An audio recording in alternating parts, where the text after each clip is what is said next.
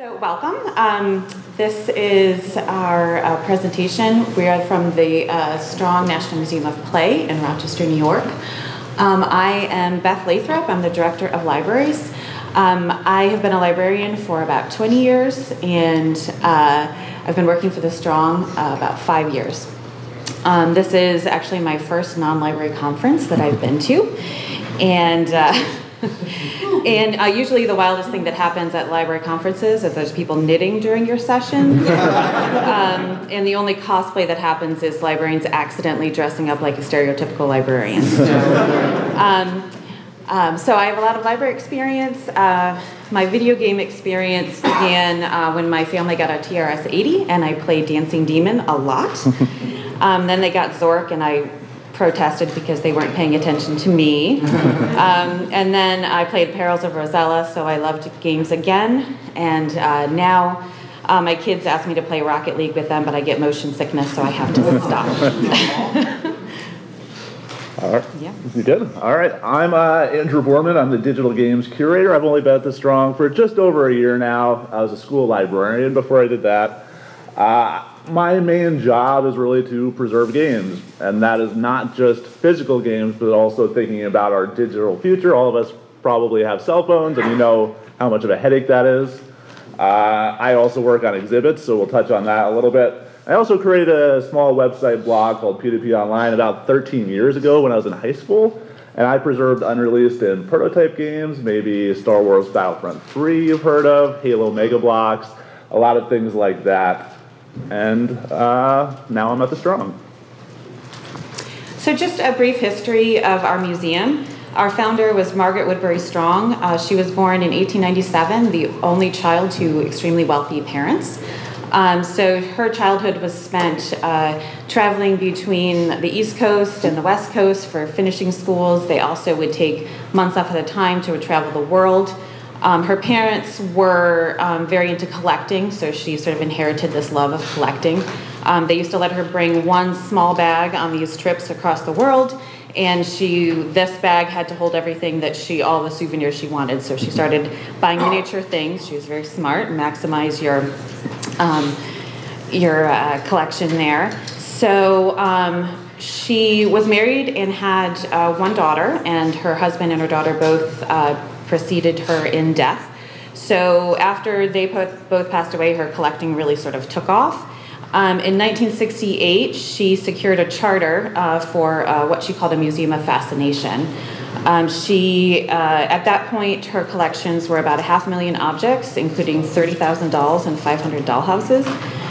She passed away in 1969, and at the time she was the single largest stockholder in the Eastman Kodak Company, which this was 1969, so that was a lot of money. So she left provisions in her will that a museum would be formed, and she sort of gave free rein to the Museum Corporation to decide the direction of the museum. So the Museum Corporation consulted with people like From Winterthur, Colonial Williamsburg, and the Smithsonian, and they analyzed the collections. And although they saw a lot of play and toys and dolls and games in it, they said that that was probably not the most scholarly pursuit. So it ended up being, we opened to the public in 1982, and the focus was everyday American life from 1820 to 1940, specifically the consequences of progress, the rise of the middle class, and expressions of identity during the age of industrialization. That sounds fun. It was delightful. So in the mid-90s, the museum began to increase its programming for families. We had a partnership with Sesame Workshop. We opened our Sesame Street exhibit. In 2002, we acquired the Toy Hall of Fame. And then in 2003, we officially changed our mission to the study of play in all its forms. We had an expansion from 2004 through 2006 where we added more exhibits, including a butterfly garden, and that's when we officially rebranded as the Museum of Play. In 2009, we opened the International Center for the History of Electronic Games, which we call ICHEG, and we also started publishing the American Journal of Play, which is our scholarly publication. It is available for free online. So our mission now is to explore plays and the ways in which it encourages learning, creativity, and discovery, and illuminates cultural history. We welcome over 500,000 visitors a year, and we are in the midst of planning, we're in the midst of another expansion, which will include 100,000 square foot exhibit space dedicated to electronic games. Thank you. It's hard to wrap your mind around how big 100,000 square feet is, but we're basically splitting the space into primarily two different areas. One is our World Video Game Hall of Fame. The World Video Game Hall of Fame was founded back in 2015. The goal wasn't just to highlight the best games of all time, plenty of people have done that, but to highlight games that are the most important games of all time. These are games that are chosen for their icon status, their longevity, their geographical reach, and their influence on other games, other forms of entertainment, and our culture as a whole. So far, there's been about 20 games inducted into the Hall of Fame, including Space War, which was this past year, Pong, Tetris, The Sims, Super Mario Bros., the things that you'd really expect to be in a World Video Game Hall of Fame. But with the expansion, we want to take this to the next level and give our guests an experience that you just can't get anywhere else, a new way of interacting with the games. In the World Video Game Hall of Fame, this is a concept drawing that we have. Will it look like this? I can't say for sure. But we're looking into all sorts of technology, be it new displays, projection mapping, all sorts of things that may or may not come, but it's going to be something really amazing. But the other half of that is our immersive video game experience gallery. We want you to learn about the history of video games through playing video games. Again, still very much in development right now, but think about escape rooms and how you're interacting with the space around you, moving around, exploring things that is more than just playing with a controller.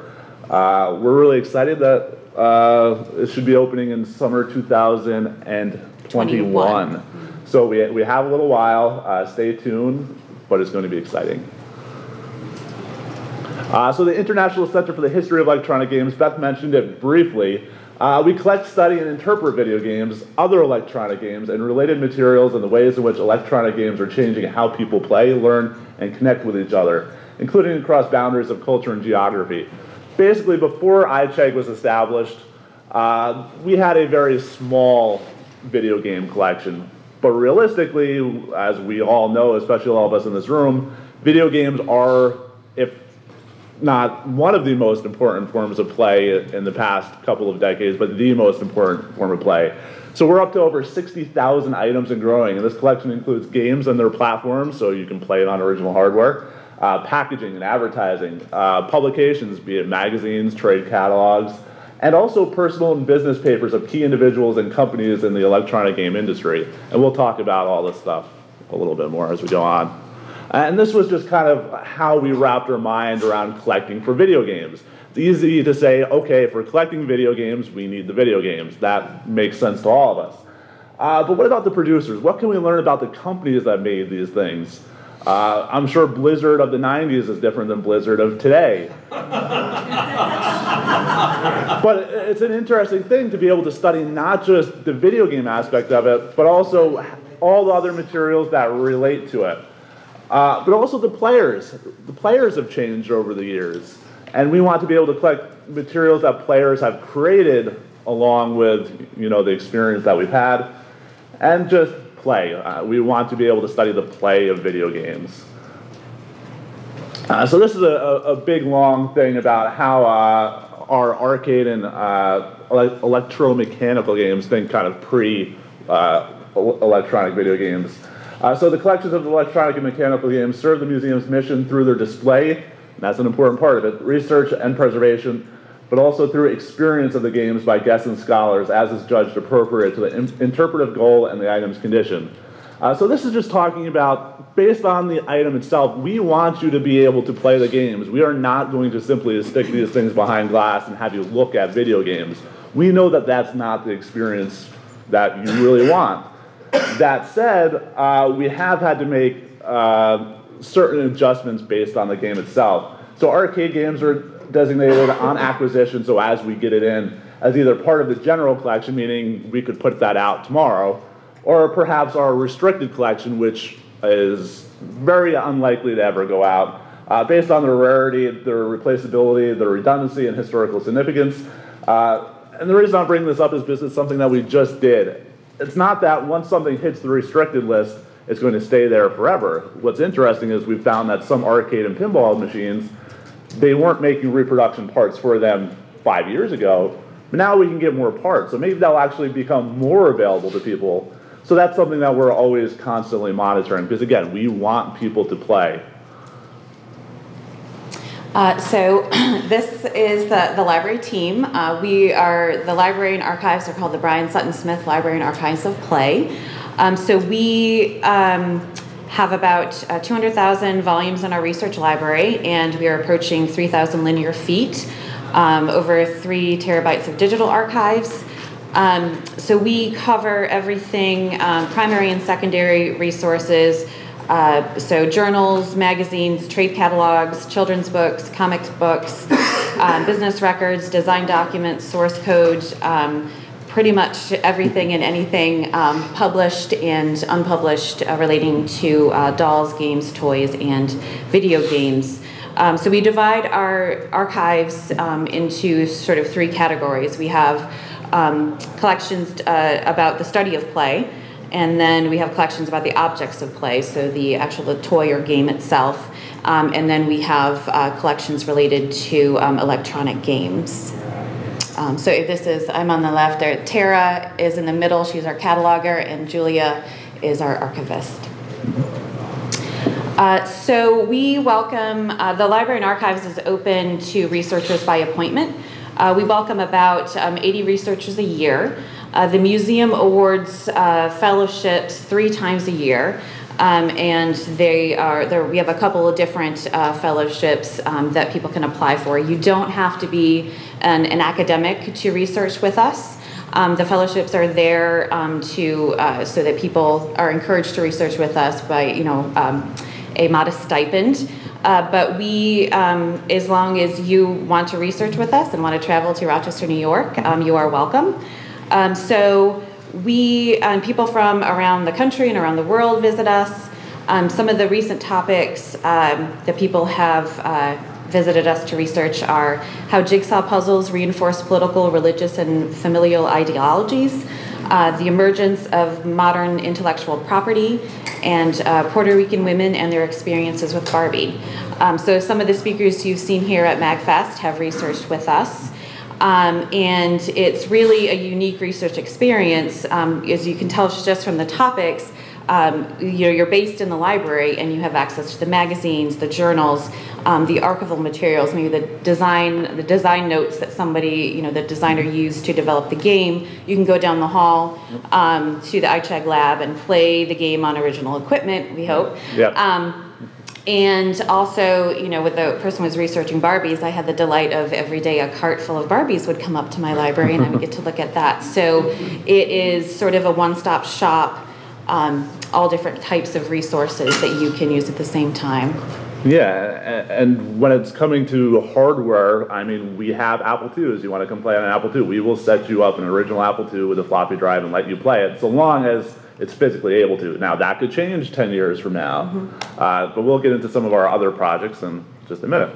So this is kind of our segue into what the primary purpose of our preservation is going to be. We want to share with you some of the collections so you know what we're talking about, and you can see just what it means to have almost 500,000 objects in the entire collection.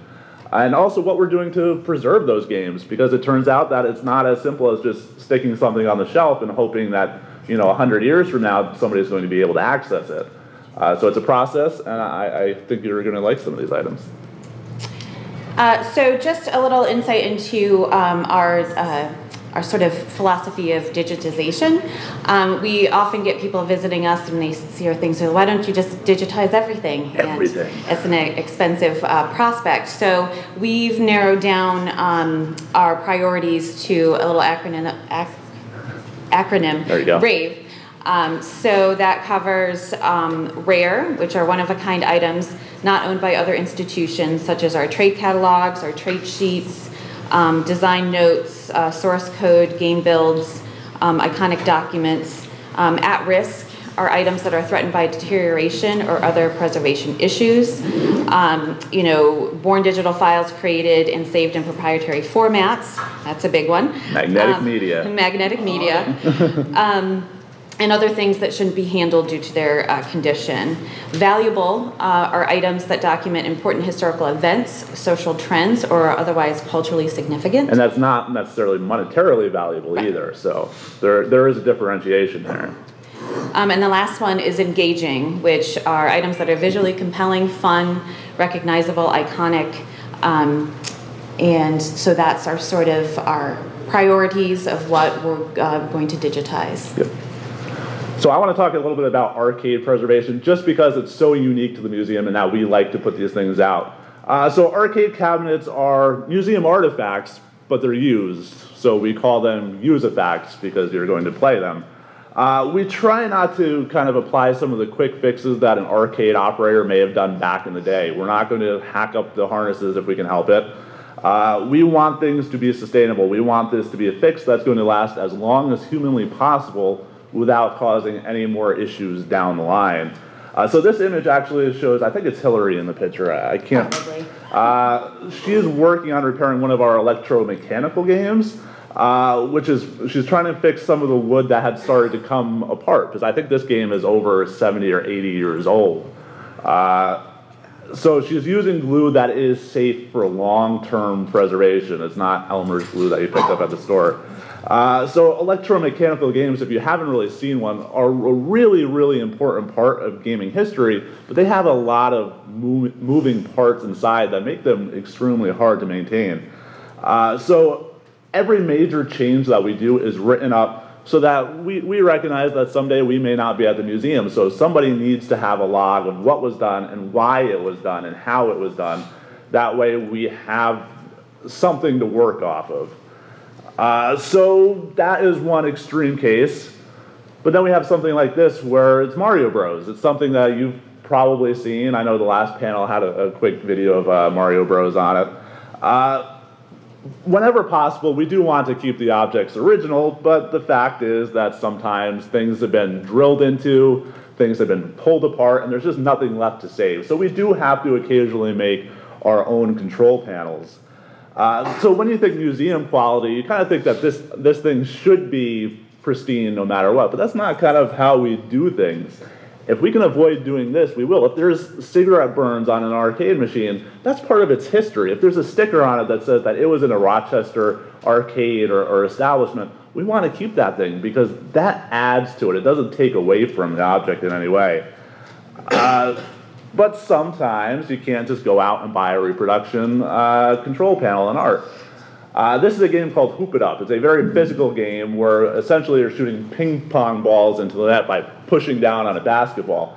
One of our most popular arcade games that we have out right now to play, but when we got it, there were no nets that were actually, decent to look at. And it turns out nobody is making mini basketball nets for Hoop It Up. So we actually made our own Hoop It Up nets as close to the original as possible because that is the only thing we could have done. And if we somehow found a Hoop It Up with the original nets and we could take them, that is easily reversible. But sometimes even that's not enough. So this is a game called The Flintstones. It's a pinball game. You probably recognize the Flintstones. But there's an issue with the Flintstones. Basically, the flippers are oversized and they're reversed. And this wasn't a company that made a lot of pinball games either, so they weren't very good at it, to say the least. So when we got our machine, the flippers were essentially broken. So what do? We go out and we try to find the original flippers if we can. They're not out there. So we go to the manufacturer, we say, hey, do you have any? No. Do you have the molds I used to make them? No.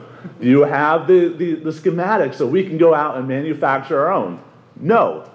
So we had that choice. We could just say, okay, this game is going to sit in our storage area for a while, or we can do something about it. So what actually we did was we 3D printed, and not with a home consumer 3D printing device, but actually designed new flippers so you could play this game. And it's been out so you can play it. But we did it in a way that there's a lot of different plastic chemical properties that I'm not very good at, but our conservator Hillary is, where basically they'll off-gas and damage the plastic. So we had to choose a plastic that not only doesn't damage the Flintstones any more than it already was, but also it had to play the same. It turns out you can't just print a block of plastic and say, okay, this game plays the same as it used to. We had to modify the internal structure and make it actually functional, not just looking nice. So 3D printing is something we're exploring for a few other games because as you go back in time, you just can't get those unique parts. And it's something we're going to see more and more often as we go on. And then, of course, there comes to digital. This is one that we picked up. You may not have heard of the game Invisible Monsters, but you may have heard of a game called Wizard of War. It's an old game. A lot of people like it. But this is a prototype version, one of a kind, that nobody else in the world has. And based on the fact it's in our restricted collection, you can't just go out and play this on the floor because it is not meant for that. So what we've done is we've backed up the ROMs, because digital preservation is so incredibly important to all this stuff. We recognize that this is one of a kind. If it fails, that's it. So at least we have a backup of it. And now I've gone one step further and started to implement it into MAME. So this is an early version of it being implemented. There's a Starfield effect that's currently being applied to the whole screen. It's not supposed to be. But right now, this game is playable on an emulator at the museum where it may not have been otherwise. And now going forward, we can also say, okay, the boards inside this machine aren't actually the unique thing, it's the ROMs that are unique. Can we build a reproduction of this to actually let people play the prototype in some way? That's still a little ways off, but it also brings up just the question of digital preservation in general. I talked about the mobile games in the past. How are we going to preserve mobile games? How are we going to preserve games on Steam, things that have servers to go with them? This is easy, you back up a ROM and you're done. But with those games, there is no easy solution. We try to avoid DRM. We go to GOG.com, we'll go to Humble Bundle, itch.io, whatever we have to do to try to get DRM-free games. But the fact is that, yes, somebody is going to emulate World of Warcraft. We get that. Is somebody going to emulate Motor City Online, which was one of the first ever racing massively multiplayer games? By all means, the answer seems to be no. So we're currently exploring ways of how we're going to preserve digital games in the best possible way. Yes, we're backing up, Pokemon Go, but we know that's not the experience. What happens when GPS doesn't exist anymore? You're never going to be able to play Pokemon Go. So that's something that's a long-term goal. Hopefully we'll be able to give another presentation about server things in the future, but we're just not quite there yet, unfortunately. So here we're going to dip into just a snapshot of one of the collections that we have. We have the Carol Shaw papers. So this is a compilation of her game design documents, notes, sketches, source code printouts, advertisement, and other ephemera. The bulk of the material is from between 1978 and 1984. The great thing about this collection is that in her documents, Carol Shaw is most known for River Raid, but she also created one of the first games ever designed by a woman, which is Polo. It was unreleased at the time. She developed it in 1978, but in her design documents, you didn't really have an editing program that could handle creating the code, so it's hand-coded, hand-sketched, and then they would then use their handwritten documents to then create the code. So this is one of the first collections that we got as part of our Women in Games initiative that we'll talk about a little later. Mm-hmm. And just so you know, that is the printed source code for the Atari 2600 version of River Raid, but it's on reams of paper that are all connected to each other, so it's a really interesting collection. Yeah. And of course our handwritten notes, I think, are really cool. For 3D tic-tac-toe. Tic-tac-toe, yeah. All right, Skylanders. This one's a new one, but it's also exciting because Skylanders, if I gave this talk 2 years ago, we'd be having a different conversation. There was no big Skylanders game this past holiday season. I don't know if you even noticed that, but it's true. So this is exciting because the market's cooled a bit, and there's always a concern, especially with something so physical, that the materials are going to disappear. One of the ways that gaming has preserved things over the years is picking things out of the garbage. We'd rather not do that. So with Skylanders, we were lucky that we actually had the opportunity to work with Toys for Bob and with Activision to preserve Skylanders now before it hits the trash in any sort of way. So what we've done is we've been able to preserve early prototype models. Some of them are handmade, hand-carved, made out of clay, 3D printed. So you can follow the progression, not just the design changes that were made to the characters, but also how they were able to change it so they could actually manufacture millions of these things. One of my favorite objects is actually right up here in the corner. It's a paper bowl that you'd use for camping, or if you're lazy like me, just to have cereal out of. And alongside it is a board. When I wasn't there, but when Jeremy and I think JP were there, they saw this bowl and were like, why is somebody's bowl hanging out with all these computer chips? But it turns out this is one of the very first portal bases that was made for Skylanders. So they place a figure, it wasn't a figure at the time, on top of this paper bowl, and that was the first interface for Skylanders. And not only did they preserve all these physical items, but they also were able to do interviews with the people that are still at the studio today. So they were able to get the stories of why this paper bowl was so important. We don't have to guess that, okay, it was probably this. So we have a few hours of footage of all the people that were involved with creating Skylanders actually talking about that process. It's a really cool collection. So I mentioned this before. We have an extensive collection of trade catalogs. So trade catalog is what was sent from the manufacturers to the department store purchaser or the toy store owner. So we have a collection of about 30,000 trade catalogs from the doll, toy, game, and video game industry. It is, as far as we can tell, the largest collection of its kind anywhere. These were extremely ephemeral, so you would purchase out of it and then you toss it. We are fortunate enough to have a number of donors from the industry who have given us their trade catalogs. So this is, there's a lot of information that you can get from these. It talks about what materials were used to produce something, how much it costs, and it clues into how it was going to be marketed. And we, have our collection. I think our oldest one is from the 1870s, and we also have trade catalogs through 2018. One of our favorites is the Mr. Potato Head catalog from 1965 over there. He's chasing little children. What's wrong with that? And similarly, we also have an extensive collection of trade sheets and arcade flyers. So a lot of researchers come to us and use these. A lot of times, especially the trade catalogs, these are companies that no longer exist because nobody bought these things. Or even if it was in the trade catalog, none of the store purchasers bought it, so it never actually made it to market. So it really helps us because as a museum, we cannot have every toy, doll, and game that's ever been produced, and this provides, fills in the gaps in the physical collections. All right, so gotcha. This is an arcade game. Of course, we talked about how we collect things. We have the arcade machine. We have the arcade flyer. You notice that arcade flyer is probably one of the things that this game is most known for because it wasn't a standard joystick of any kind, and I'll let you look at that later if you'd like. But one of the things that was so iconic about the cabinet itself was the bezel and the control interface. One of the items that we received last year, I think through a donation, was the wooden mold that was used when they were vacuum forming the actual controls.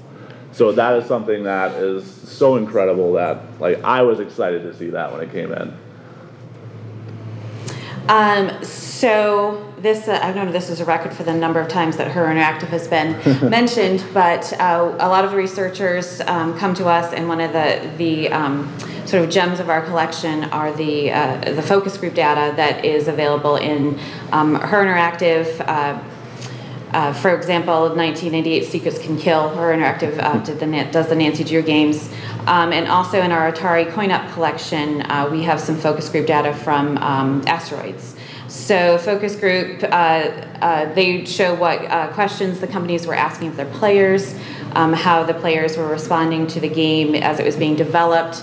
Also, especially Her Interactive, touching on the broader sort of social concerns.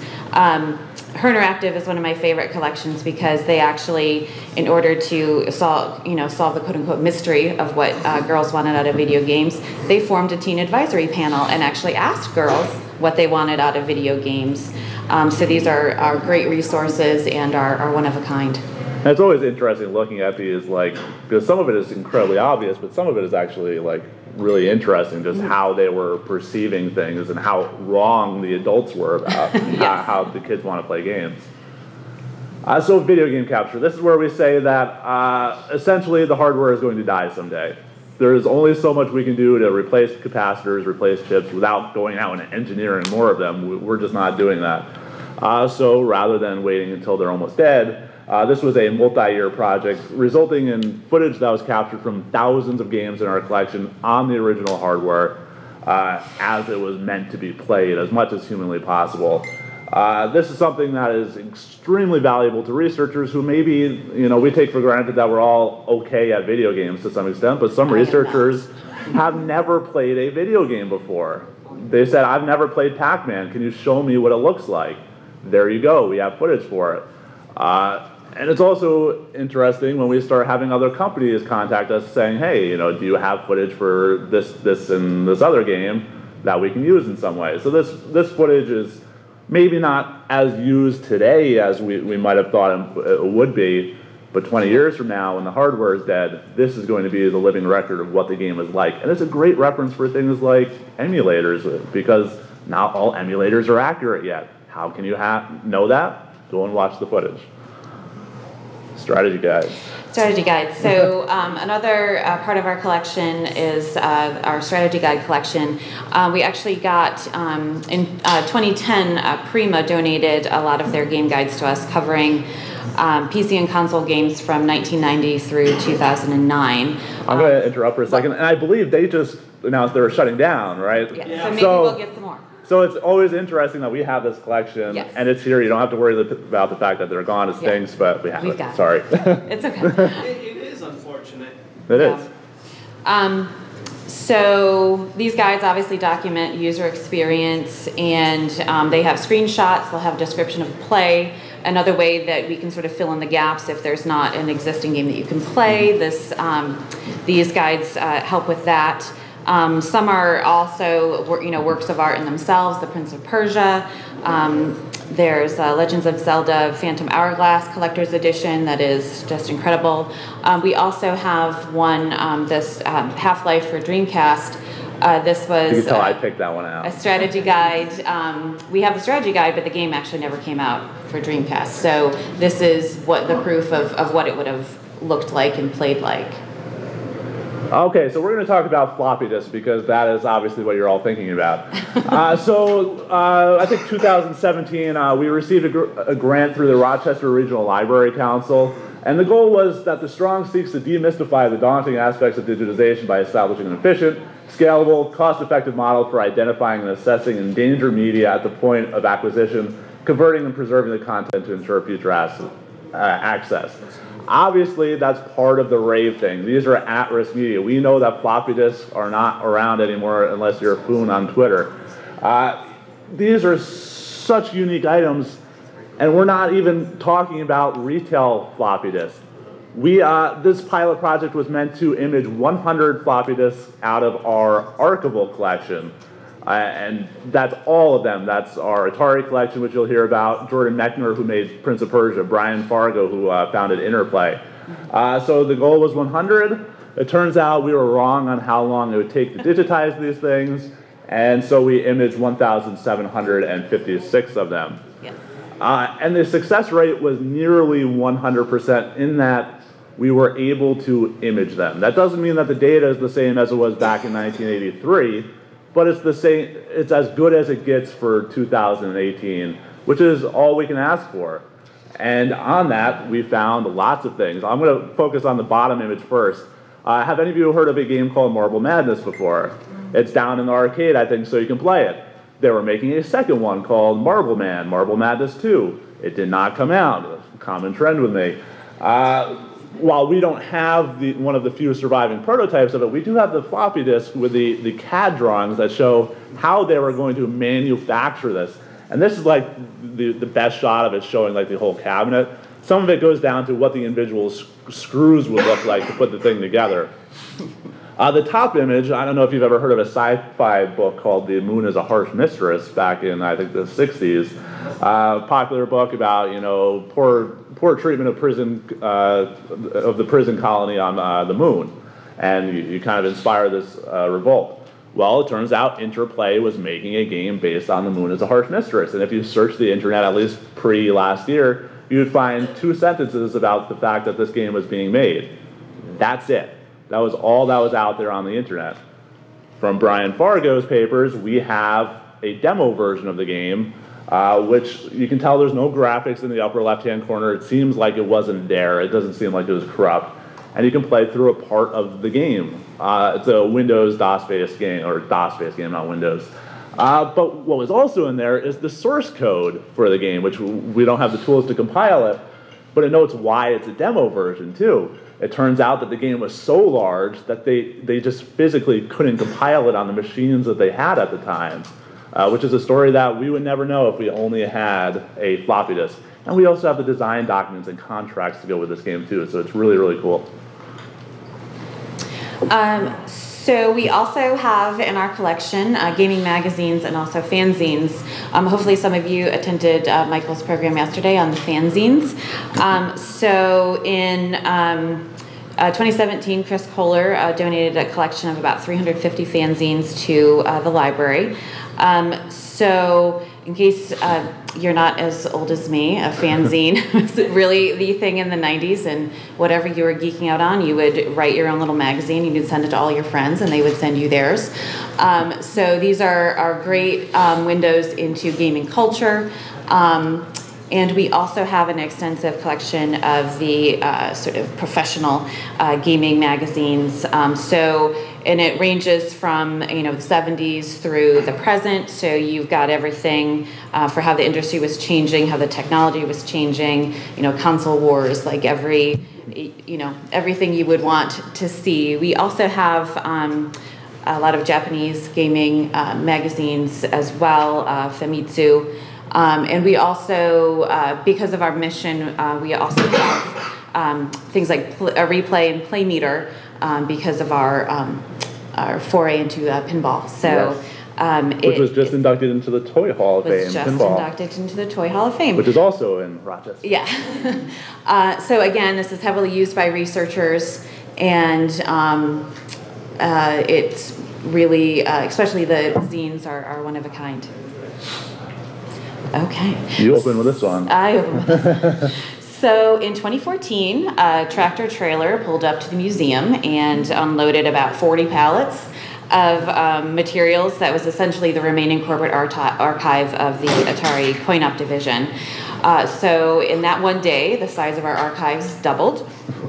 And we ended up hiring a full-time project archivist who worked for about 18 months to process the collection and make a finding aid. So it's about 600 linear feet of materials, and it's game development documentation, the focus group reports, cabinet artwork, cabinet assembly drawings, schematics, technical documentation, corporate memos, patents, financial reports, cell sheets, photographs, and lots of magnetic tape. Essentially, whatever was left at Atari when they closed down, that was what we have. So, we have, if you're interested in seeing some of the photographs, we have a collection on New York Heritage, so you can browse through some of the photographs.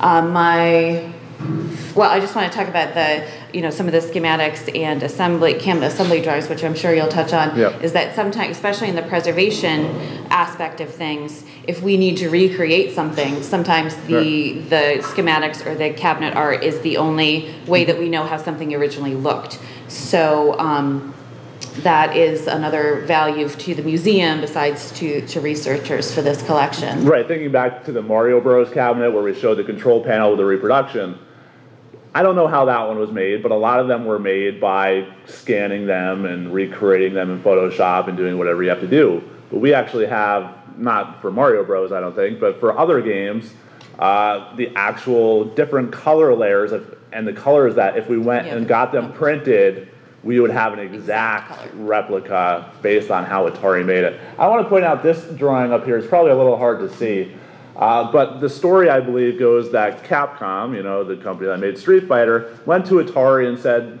build us Street Fighter.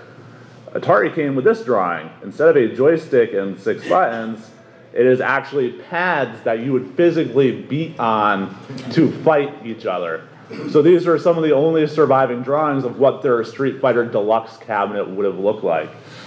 And of course it goes on, we have a lot. Just on it, that's my favorite picture, is the guy at the pool, at the lake party, the, you know, office party. He's blowing up the raft for the lake, so. There are so many interesting things. Some of them are probably not appropriate because Atari back in the 70s and 80s is Atari back in the 70s and 80s. But if you want to know about how that company worked, this is where you'll go to see it. Right. Endangered media, more of it. So we have another pilot project this year, and it's not for VHS tapes, which would be easy. We are jumping straight into U-matic tape. So if a VHS is about this size, a U-matic tape can be about this size, and they're much older than that. And they make scary sounds when you put them into the player.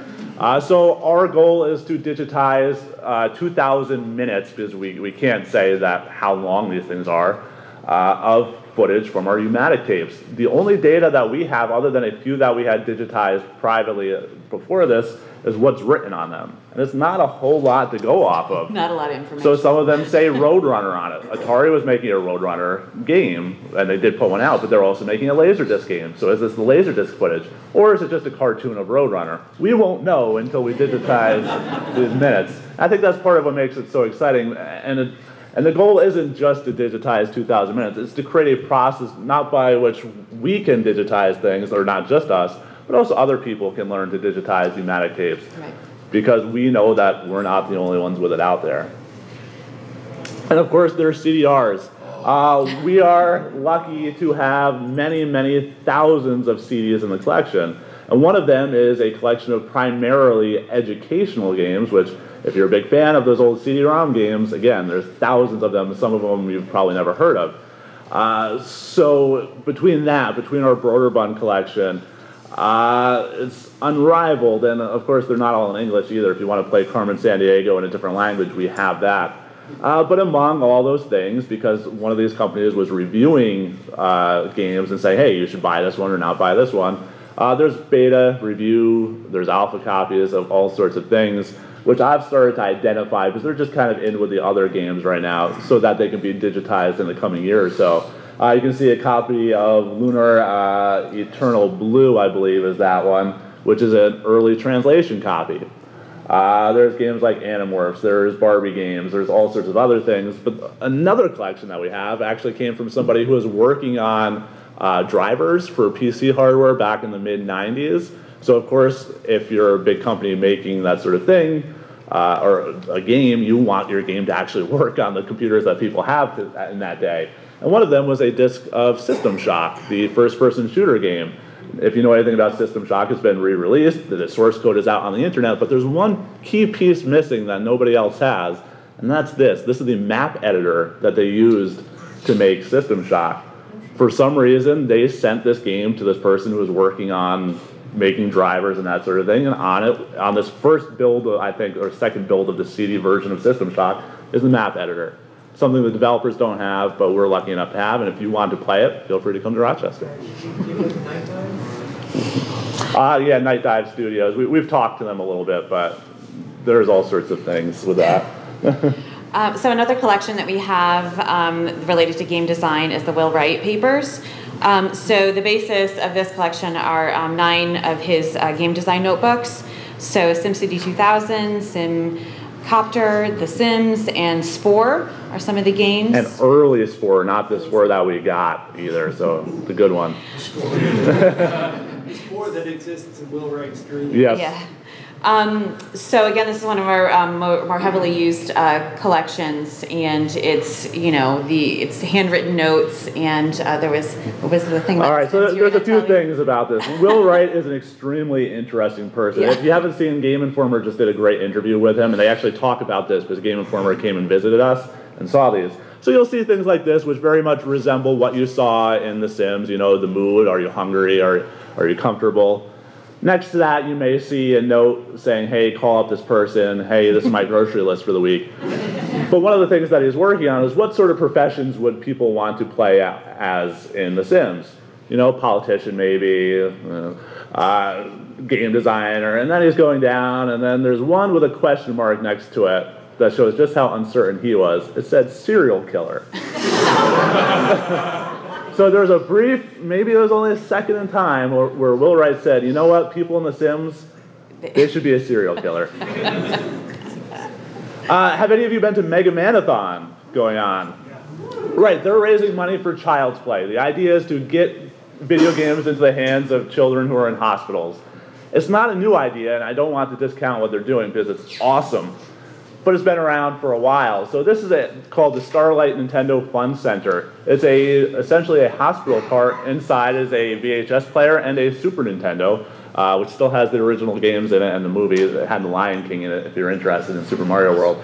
But they would wheel this around to hospital rooms so that children could play video games and make them feel like they're normal, feel like they can get away from whatever they're going through. And I just think this is interesting from that point of view, and also from the point of view of conservation. What do you do when you get an object in that was in a hospital for years and has potentially biohazard material on it? But this is an important thing to show that gaming is for everyone, and everyone deserves to play. Okay, another one of our Atari collections. This is the Court and Barbara Allen Atari Packaging Design Collection. So it's over 2,000 drawings, photographs, proofs, package mock-ups, drafts of manual scripts, unused packaging, box flats, designs, and other documents that really give you a picture of how the packaging was designed and produced. And this dates are 1976 through 1984 for this collection, but it covers games for Atari 400, 800, 2600, and 5200, some of Pong consoles and Atari's Touch Me. We have the schematic for the original Pong. Yeah. So this is, again, another heavily used collection because a lot of people have come to us researching how games were marketed and the design of the packaging and the art that was involved. And of course, this being a Nintendo property, they hired Atari to make these games for their home consoles. So we, one of the things that we're collecting more in now is press kits and company newsletters. So a lot of the company newsletters we end up getting through the corporate collections, archival collections that we get in, but we're trying to purchase or acquire press kits. So this is what you would take out to, as a salesman to market to, at this point in the 80s and 90s, this is what you would take to Walmart or to Sears or to Kmart, and there's some of these kits have pictures of how you would set up your display. So we've got a lot of pictures of old Sears, which is really interesting. And so one of our older ones we just acquired is a press kit from Activision, and it's got my Greatest American Hero in there. I'm not sure what he has to do with Pitfall, but there he is. And we also, over on the far side there, is a press kit for the Four Horsemen, which was a game developed by 3DO. It's Four Horsemen of the Apocalypse, but it was completed right before the company went out of business, and so this is a press kit for something that never actually made it to market, so it's really interesting. Big thing that we have, Japanese game collection. Back in 2013, I'm going to talk fast because we're running out of time slowly, we acquired a collection of over 7,000 Japanese games, all complete in the box with their manuals. Complete or nearly complete libraries of the Famicom, Super Famicom.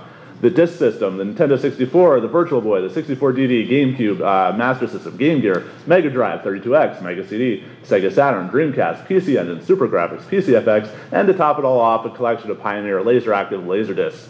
Again, all of this is accessible. If you come, you make a research appointment, I will pull out whatever game you want to play. Okay. One of my personal favorites, obviously, Ken and Roberta Williams' Sierra Online Collection. So, similar to other design collections that I've been talking about, you have, Roberta's notes on the, King's Quest games. You have artwork. There's photographs of employees in their offices, and there's memos. There's newsletters, correspondence, just everything that somebody who loves the perils of Rosella would love. Ralph Baer, the father of video games. Right, so we have a Ralph Baer collection, a lot of correspondence, game designs. He's one of the ones that would, he learned early on that to date every single piece of paper that he wrote on so that nobody could go back and say that it was their idea first for these things. So he learned through lawsuits.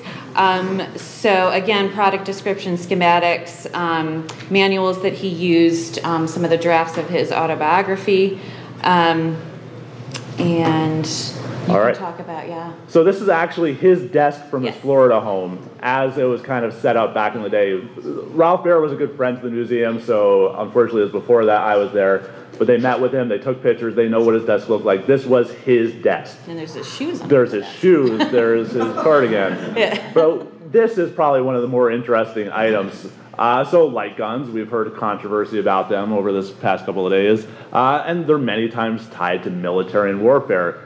It may not be a surprise to us that the military was interested in video games. Ralph Baer created this prototype light gun, the only one that we know of in existence, in 1979. That works pretty much like the light guns work today, in that they use the scan lines of the TV to detect where things are moving on the screen. What's great about this is it's actually a decommissioned light anti-tank weapon, a real thing that was used. And not only that, but he brought this light anti-tank weapon to a general, a two-star general at the Pentagon, and basically sold them on the fact that video games can be used to help train soldiers, and which earned the company he was working at a contract to do just that. And there's so much more that we could talk about. We talked about Butterfly Garden. We have, these are just the exhibits. Yeah, we have Sesame Street. You can, where is Sesame Street? Wegmans. You can come shopping. Snoopy, that's the Toy Hall of Fame up top. We have pinball machines, arcade machines, more stuff in the archives than you can possibly imagine. That's right.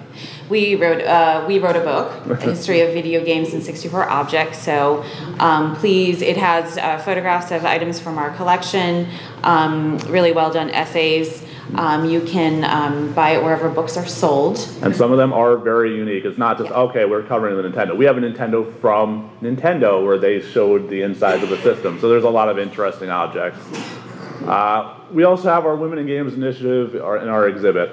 So we want to tell the untold stories from women in the gaming industry, and not just the people at the top. Yes, we like to hear the stories from people like Bonnie Ross from 343 Industries, who's in charge of Halo.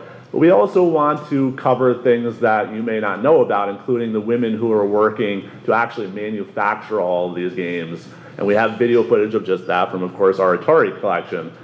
And our exhibit opened. You can see a picture of it down here. We have a screen that features all of the sections. And one of my favorite memories of we held an event to open up our Women in Games exhibit. We had people like Bonnie Ross, Amy Hennig, Donna Bailey, Brenda Laurel, and more come and actually give a talk to over 200 people in the audience, plus people on Twitch. And it was the first time that they met. It was really cool. But one of my favorites was Amy Hennig. I caught her as she was watching the video on the wall where it's talking about her career a little bit. And it was a really cool thing. There's a lot of people, like, you don't want to be like, oh, my stuff belongs in a museum. No, and it's just seeing these people interact. And then the next day they had very small conversations with students from RIT who we're very close to. And they were able to talk about what it's like to be in the game industry, and specifically what it's like to be a woman in the industry. They all had different stories to tell. That's on YouTube if you'd like to go see the whole talk, and it's totally worth a watch. We also have an app, the original mobile games. We have tons of puzzles and other things that lead up to video games, some of them being 150 plus years old almost, and we decided to recreate these in an app form. It's free, you can download it. Unfortunately, we don't have the name recognition. We're not, somebody putting out big games, but we work with RIT who helped make the prototype, and also a company called Second Avenue Learning, who's in Rochester. They do a lot of games like James Madison, which again helps children learn video games and learn other things. And this recreates the game in playable form. All those games where you're rolling the ball around, trying to get them in the different holes and put them in all these areas. The games that you would probably spend a solid hour on if I just left one out here. You can play it on your phone. It's free. Play that at the dentist when you had your fluoride rating, you had the rolly thing. And not only did we recreate the old experience of these games, but there's also, you could pay $3 or $4 with a microtransaction and get tons more puzzles. They're really great. They have backstories. They have high resolution pictures. They're awesome. And I do a Twitch stream called Game Saves from the Strong. If you can't get to Rochester, I understand. I would like you to come, but I understand. I take you behind the scenes. This is a prototype called Dawn of Man, which is actually the earliest known surviving prototype of Age of Empires, which is from our Bruce Shelley collection, who helped make the game. And we have design documents and all this stuff to go with it. Looks very different than Age of Empires, but I take you kind of behind the scenes and let you see some of the things that you may not get to experience otherwise. And with that, that is our contact information and our Twitter information. We both tweet quite a bit, me probably more than you. Yes. And if there's any questions, we'd be happy to answer. I think we have like 5 minutes left, but we'll hang out wherever. So I'm sure you probably get this question a lot. What's the crown jewel of the collection? Or top 3? I mean, we always point to the doll that Margaret Woodbury Strong had growing up. She would carry it around with her. It's something that you can't place a value on, but it actually has her hair. One of the popular things that rich people with dolls would do is they'd take their hair and put... When they get their first haircut, they would then use that hair to make a wig for your doll. But we also have perhaps one of the earliest Monopoly boards in the world. So it's actually round, we think, because his kitchen table was round, and he used like the molding from his house to cut up to make the houses and hotels and everything. I know we have like 2 minutes, 5 minutes, something like that. So, but yeah, my one of my favorite items in the archival collection is there was a memo in SSI. I call it the BO memo. It was this memo written from some woman in the office, that, saying, "All right, gentlemen, remember that it's I shouldn't have to tell you this. Your mother should be telling you this. That to shower and wear deodorant. And the office is small, so that's one of my. It's just it's something that just is a perfect snapshot of a culture. I like it. Yep. Yeah. Yep. Sorry. Real fast, do you work or compete with private people that are doing this? Because by me, there's Marvin's Marvelous Magnificent Museum, where they've got old machines from back in 1914 on the boardwalks and stuff like that. Do you usually work with people like that, or? When we can, a lot of times, sometimes, especially in buying the arcade games, we're probably competing against some people to get some collections. I know there's a couple of people I lose to on eBay all the time.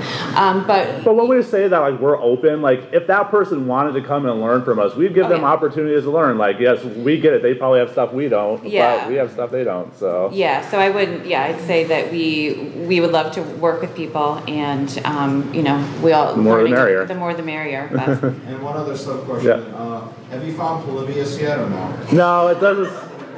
The FBI prevents me from talking about that game. Sorry. Yeah. Technically, they're closed right now. That is true.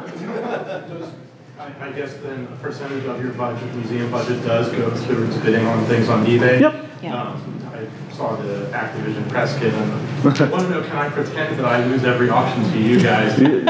Whatever makes you feel better. Yeah, just you tell me when then I'll say that I upped you. Yeah.